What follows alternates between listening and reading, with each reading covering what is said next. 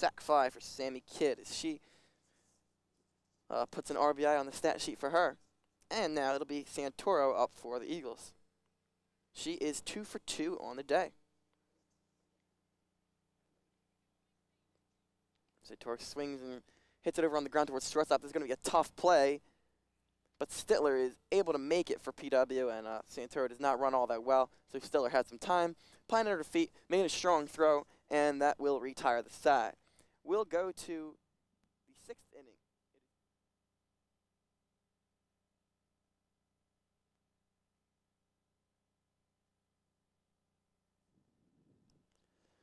Michelle Taunton will lead things off for the Plymouth Whitemarsh Colonials, who have seen their deficit swell to 4. The Eagles have put up exactly 1 run, no more, no less, in every inning except the 2nd so far. And Taunton takes it low for ball 1.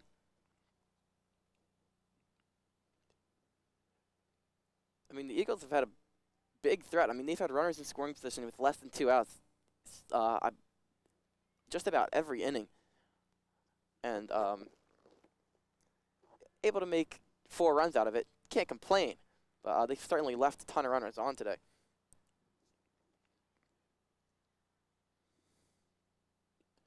That one's inside. That's ball 3. So it's Michelle Taunton, the right fielder, but then back to the top of the order with Corinne Watson on deck. Taunton skies it into the left, into foul territory, and Cretion, Berry, and Kidd all converge, but it's a good 2 steps away from any of them. So Taunton lives to see another pitch.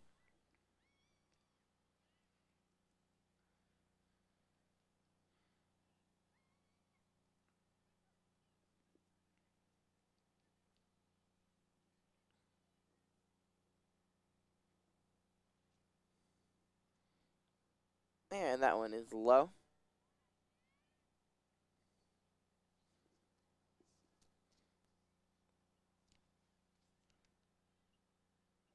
Apparently, that was ball 3 to Taunton. Here's Foster with the windup and the pitch, and it's fouled back to the cage. Now 2 strikes on Taunton.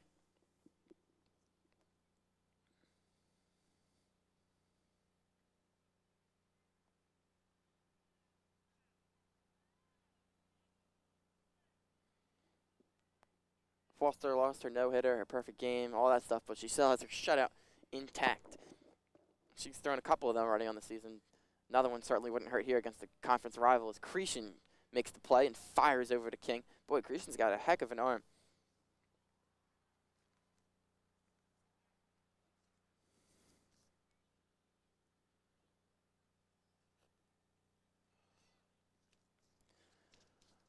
So back to the top of the order, and Corinne Watson now. The other corner outfielder for these Lady Colonials. And she steps out, calls a timeout.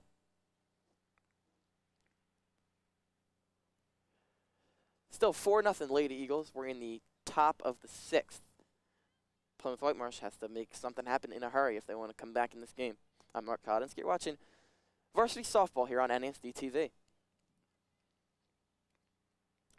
Cretion and the rest of the Eagles defense aligning themselves as that one's popped into the infield. Cretion puts it away. And that makes Corinne Watson the leadoff hitter 0 for 3 on the day.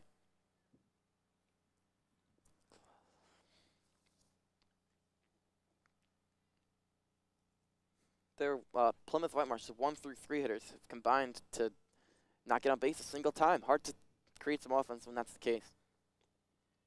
Here's Renee Stittler, who's 0 for 2. And it's inside for ball 1.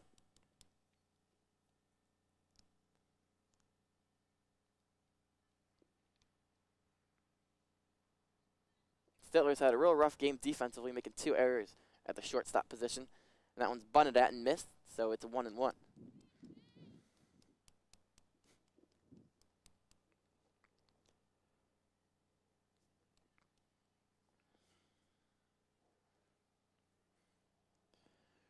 Renee Stittler has grounded out and flied out to left field and takes a ball right here.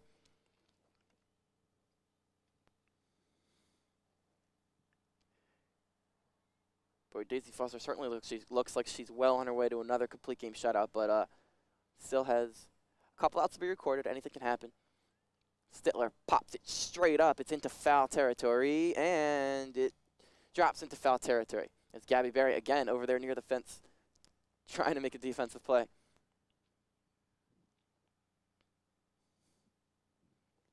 Maggie Creation doing her best Gabby Berry impression as Berry kind of went over towards the fence and lost her footing. Chilly day here in May here at Norristown Area High School. And still overcast, but the rain's still holding up. Here's Foster, delivering it low for a ball.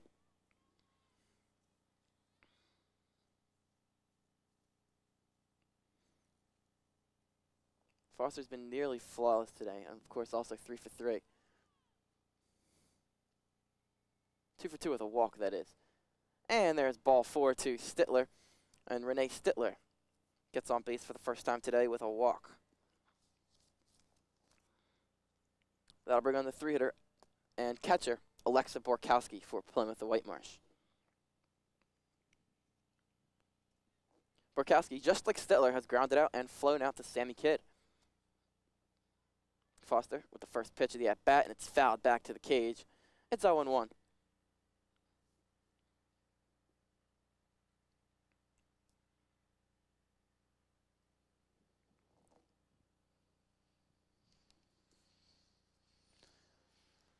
Two outs, runner on first.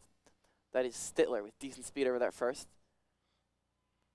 And that's ball 1. It's a 1-1.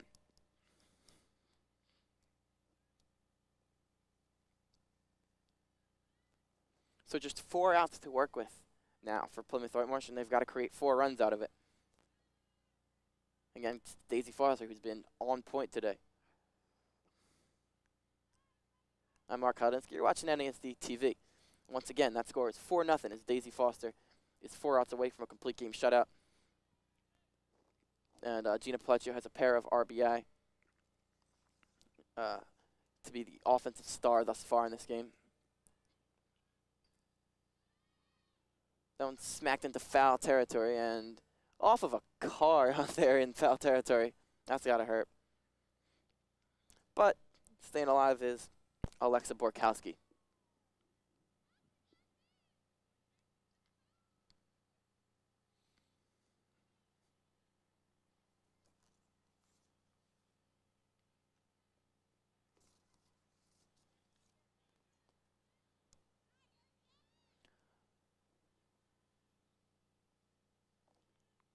Foster with the 2-2 pitch. Very low and gets away, so Stittler will be able to take second. Makes a big turn, but she'll stay right there. And that'll run the count full.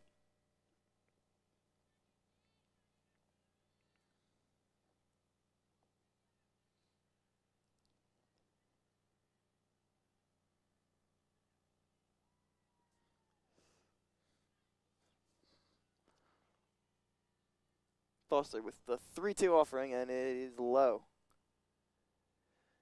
So the second walk of the inning given up by Daisy Foster, and the third of the game as Borkowski gets on base. And now Plymouth Whitemarsh with 2 outs trying to dip into this 4-run deficit as they have runners on first and second.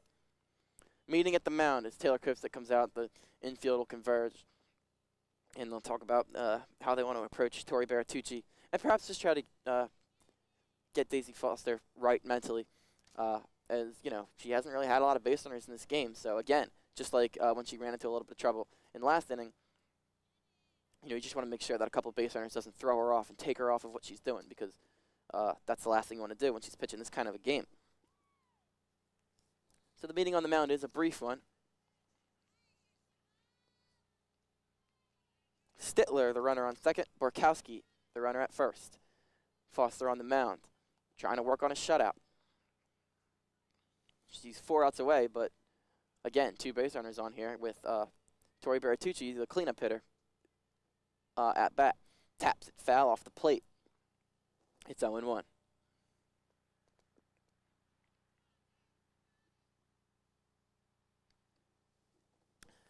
Bertucci is 0 for 1 today with a strikeout and a walk. lined down the third base line. Fair. There goes the shutout for Daisy Foster as they throw behind the runner, but the throw gets away. So Alexa Borkowski, as they try to throw behind her at second base, will take third on the errant throw. Tori Bertucci on at first with an RBI single. That one was rocketed down the third base line, and coming in to score was Renee Stittler. And it is a 4-1 game with runners on the corners and 2 outs. Daisy Foster just needs to settle down here and get this last out.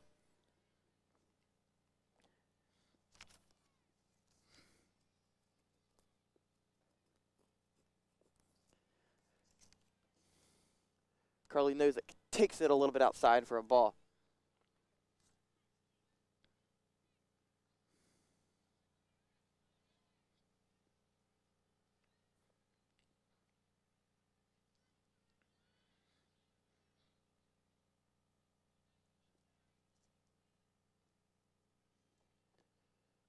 Nozick fouls it back, and it'll be 1-1.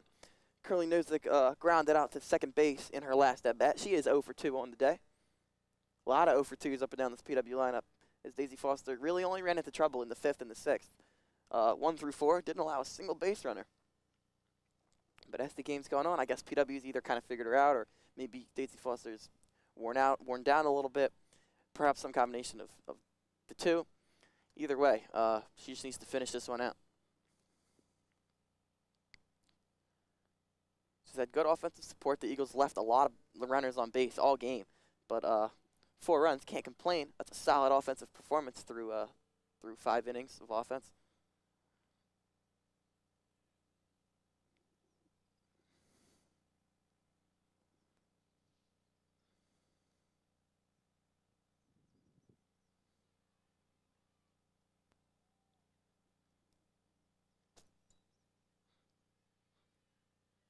Curly back in.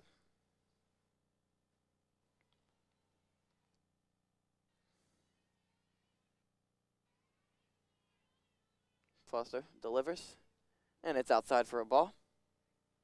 Dance around over there at first base is Tori Bertucci, trying to distract some of the attention of the defense, distract some of the attention of Daisy Foster.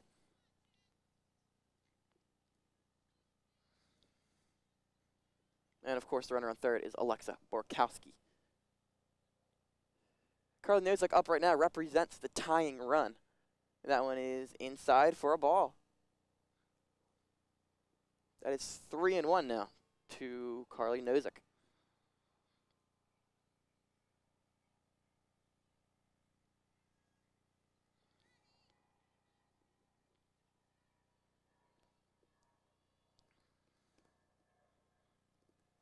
PW showing some signs of life here in the top of the 6th. Something they haven't really done all game.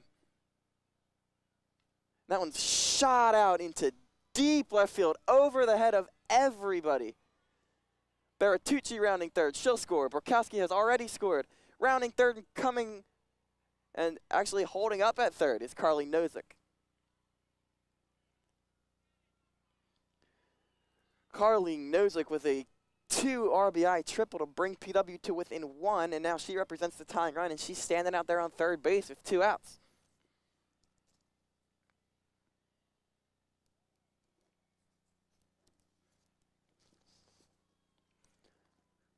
So John Kendrick now out there to join this meeting with Daisy Foster. Wow, that was a shot out there by Carly Nozick, way over the head of Sammy Kidd, who had to go out there and retrieve it. And Alexa Borkowski and Tori Bertucci coming around to score the second and third PW runs of the game. And now the Eagles are in some serious trouble as Daisy Foster absolutely has to get Katie Wacker out now. Katie Wacker is 1 for 2. She reached on a bunt base hit in her previous at-bat. This game's suddenly grown very intense, very wild. Wacker holds off, and it is a ball high, 1-0.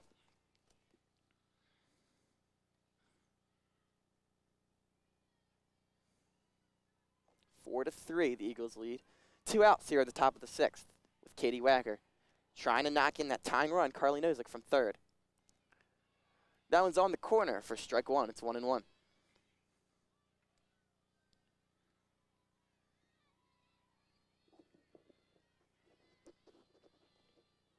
two very contrasting ways of getting to where they are. It's PW scoring all 3 of their runs here on the top of the 6th. Norristown's 4 runs all scattered throughout the first couple of innings as Gabby Vera comes into field. The bunt throws low, and it's dug out by Stephanie Dinolfi, and they record that 3rd and final out.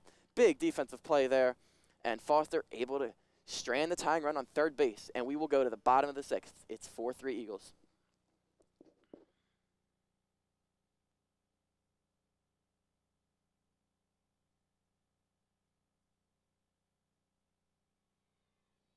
Taylor Kopstick will lead things off for the Lady Eagles here in the bottom of the 6th, and she takes it inside for ball 1. Kopstick is 0 for 1 on the day, but she has walked, and now you see how important it is for the Eagles to get some insurance runs, as they're kind of cruising with that 4-0 lead, with Daisy Foster just dominating as Kopstick chops it over to first, and it's taken to the bag by number 48, Carly Nozick, who was huge in that top of the 6th with that 2 RBI triple to deep left field. But, yeah, imperative for the Eagles to tack on some runs because, yeah, that 4-run lead with Daisy Foster pitching the way she was looked untouchable. But it just shows that PW was sticking around in that game, stranding a lot of Eagles runners on base, just sticking around as that one's chopped by Dinolfi. She'll hustle down the line but be thrown out easily.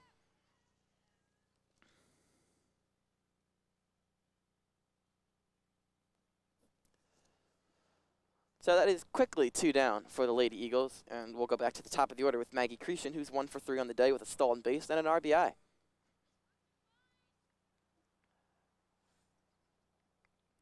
So in the top of the 7th, it'll be the last chance for PW. Eagles hopefully will make it more than a 1-run lead that they'll have to overcome, but whatever it is, it'll be Miller leading it off for the PW Colonials as she delivers to Cretion low for a strike. It'll be Miller, Jordan Katz, and Michelle Taunton. They have combined to go 0 for 6 today. 0 for 9, excuse me.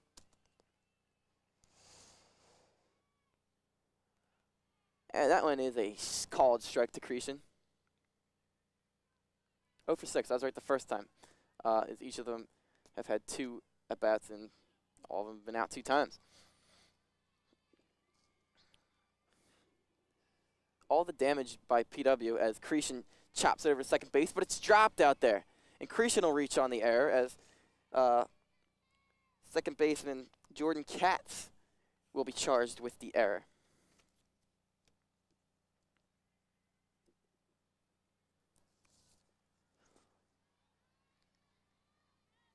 So Cretion 1 for 4, but she reaches base on the error.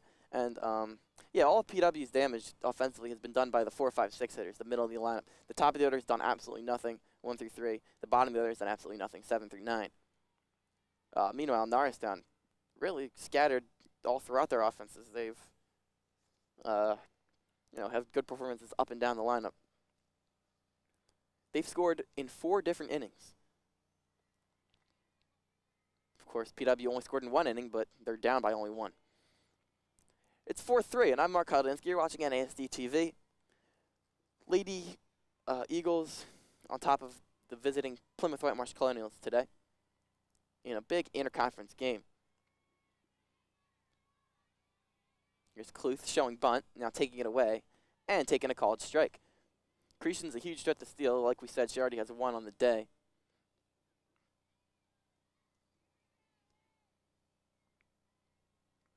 Maggie Cretion is one of those players you just love to have on your team. Great defensively, great running the bases, pesky leadoff hitter. Just the perfect fit for this leadoff spot. That one's bobbled out there by Stittler, and that could be scored a hit or an error either way. But Stittler continues to struggle out there mightily at the shortstop position. I mean, it would have been a close play had she come up with it, just because of the speed of Sherilyn Cluth. But I mean, I'm thinking that's an error, and if it is, that's number 3 on the day for Stittler. She's 0 for 2 at the plate as well. And now the Eagles threatening to add some insurance runs.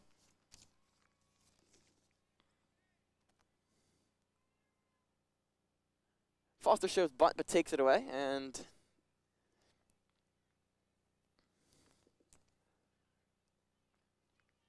Daisy Foster, who is 2 for 2 on the day with a walk. She's been on all 3 times, and of course, all 3 times Shannon Melito has pinch ran for her, 2 of which she has come around to score.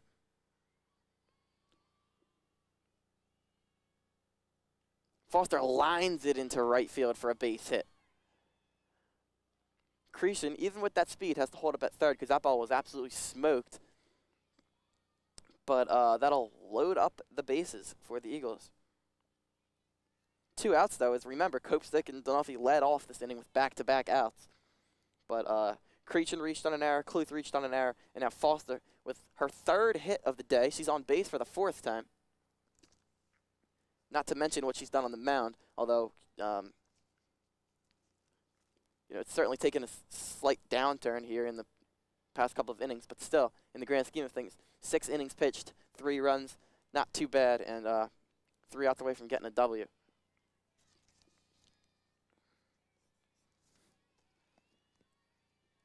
So here's Gabby Berry. She'll take a pitch and line into center. Wacker coming up throwing. And the Lady Eagles go station to station as they will bring in Cretion, who scores. Everybody moves up 1. Cluth to 3rd, Melito to 2nd, and Gabby Berry on with an RBI single.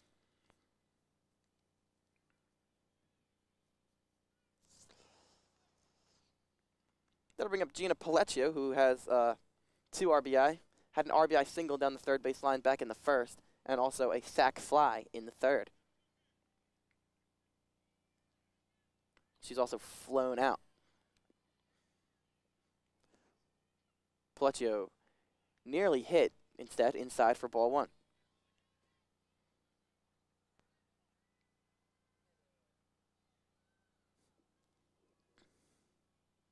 The 1-0 pitch from Miller.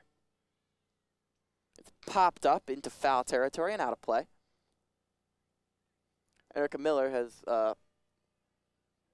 been in the game the entire time for the PW Colonials, and hasn't been a disaster, but has allowed a lot of base runners, but fortunately able to strand a lot of people and given up 5 runs through 5 2/3 thus far.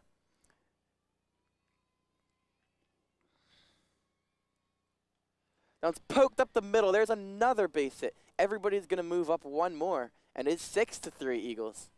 RBI single, Gina Palecchio, her 3rd RBI of the game.